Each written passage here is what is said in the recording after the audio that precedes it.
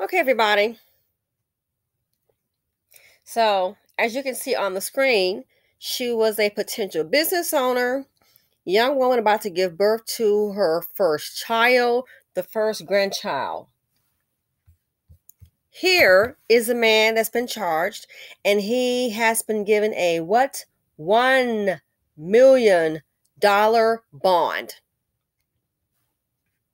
$1 million bond. So she died talking with her mom, and then also he was also at the other, also been charged with shooting at the vehicle because the boyfriend was hit. Murdered a pregnant woman and her unborn child the day before her baby shower. The woman and her boyfriend were found in a car shot in North Harris County on Friday. Tonight, ABC 13's Brooke Taylor is live with new information she's just learned. Brooke?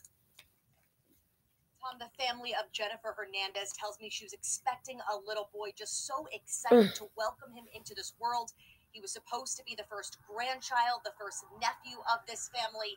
Now the heartbroken family left planning a funeral instead of the baby shower. 8 months pregnant, Jennifer Hernandez was thrilled to become a mom, getting ready to celebrate her baby shower the very next day. But on Friday, she and her unborn child were killed. Harris County Sheriff's Office says Hernandez was with her 17-year-old boyfriend. The two just left a gas station on Airtex Drive in Ella Boulevard in a blue Nissan Sentra. That's when deputies say a driver in a white four-door sedan with tinted windows and paper plates sped up and shot into their car. The white sedan continued eastbound on Airtex Drive towards I-45. The boyfriend who survived was shot twice and taken to the hospital. He told police the car came out of nowhere and the driver started shooting at him, saying there was no interaction before that. The soon-to-be mom was excited for the future. Hernandez's family tells ABC 13 she was also starting a nail business. They want whoever did this to be held responsible. Now, here's the thing about it. I just find this, there has to be more to the story. Either the shooter, this is who they have in custody, he either has something going on with the girlfriend or the boyfriend or gang initiation. But I find this interesting. The boyfriend said nothing transpired, the one that survived. Nothing transpired between them and the white car.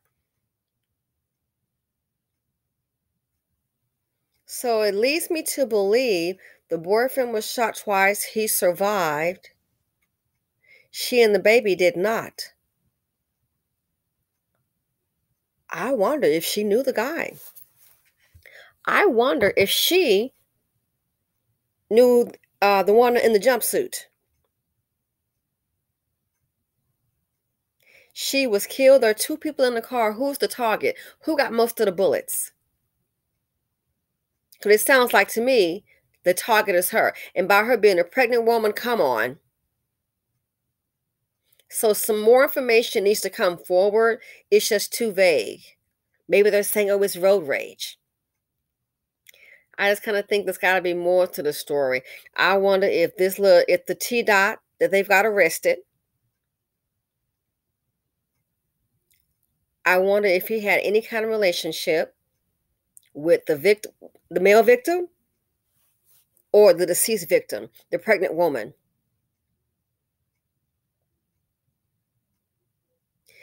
The fact that she is pregnant, I just kind of find it hard to believe it was just maybe some random road rage. And maybe that is what it is. But I've seen maybe like 4 news clips. I think there's something more to the story, and of course it may come out later. But I really do believe that either he knows the boyfriend may have something going on out in the streets, I don't know, 17, or the young woman. Could he be an ex? So I think there's a lot that remains to be seen. But the sad thing is another pregnant woman. Dusty's bring drama, death, and trauma. The financial implications is too much dust in the nation. So the first grandchild, the first nephew, her first business, her first baby, it all came to an end. Why? Why such violence, emotion unstable? I could be wrong, could be a stretch, no disrespect. I wonder if he was hanging out with that girl. I just, something's just not right. I wonder what's his relation to the victim. Did he start thinking, oh, maybe, because in the BC, and all men will do it, but in the BC, it's quite prevalent when a woman says she's pregnant, girl, that could be your death stamp.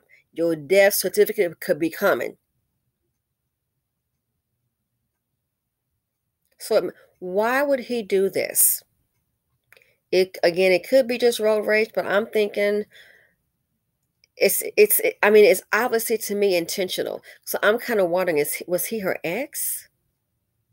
Was he thinking it was her child, or was he mad that she's carrying that she's moved on and has another man's child? Something about this is not right, and something about in the milk ain't white. Something is wrong. So I hope more information develops, but why? You don't like someone or situation, just walk away. Why? So he took their lives, and now the state, they're going to take his freedom. Life as he knew it is over. Just start shooting. So now the family, instead of having, I think, one day before the baby shower, all the presents, the setup, it's over. So now the family has to start a funeral. Again, I don't know if she had a relationship with the dust bucket that allegedly shot and killed her and the baby. I don't know if she knew him at all, but this here sounds kind of personal. And if that is the case, it might be a preference, learning a painful lesson. If there is a relationship there between her knowing him, resulting in her death and a child's death, the preference got a painful lesson. It is not uncommon when you tell a dust bucket that a low-performing man, that you are pregnant, especially in the BC, the black ones. People think black women don't know what they're talking about. We know what we're talking about. How the hell do we not know? We're the same ones who bring them into this world. We could stop that just like that. Couldn't breathe without us. They think we don't know what we're talking about. Then when something happens, think you might get the special treatment. You get the treatment, all right. The death treatment. That's what a minute black woman has got, especially when she says she is pregnant. I remember hearing a lawyer from Atlanta tell a woman that, oh, what did she say? She was saying, just go on. Don't file for paternity. Don't file for child support. It doesn't make any sense. Then when you see all the bodies turning up, pregnant women in the BC, turning up, dead, because a man doesn't want to pay child support, doesn't want to be accountable. Now it made sense to me. So we'll wait for the update. But I think a lot of information is being withheld. Let me know what you guys think. Thanks for watching. Feel free to comment, like, subscribe, and share. And I'm out.